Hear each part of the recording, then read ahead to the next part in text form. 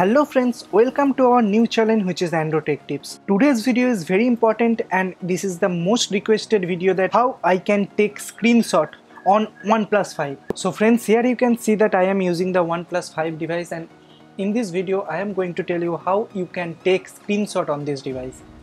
If you are using the Samsung device, you can just hold the power button and the home button together and you can take screenshot. But if you are using this OnePlus device, so how you can take screenshot? To take screenshot, you just hold this power button and the volume down button together. See? And see? The screenshot is taken here. So friends, to see the preview of this screenshot, just drop down the notification button. Here you can clearly see that you can choose gallery and just once, and you can see that this is the screenshot. Okay, if you want, you can delete this image by tapping the delete button. If you want to save this, so you can also save. So if you want to see this after some time, just go to your gallery and you can go to here collections, and you can see here the screenshot I have already taken of this device.